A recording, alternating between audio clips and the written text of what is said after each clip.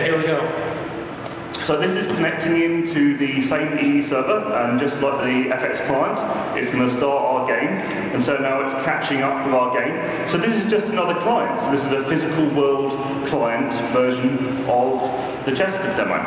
Okay, and so we've got the robot arm. What is actually controlling it here? So over on this side we have a Raspberry Pi, our favourite little device at the moment, and it's running ME. Java ME8? Yeah, Java ME8, controlling the device and connecting into the EE server via WebSockets. And then via the GPIO, we have a motor controller on this side, which is then controlling the servo motors. So this is basically built out of RC servo motors and then gearboxes by a company called Servo City.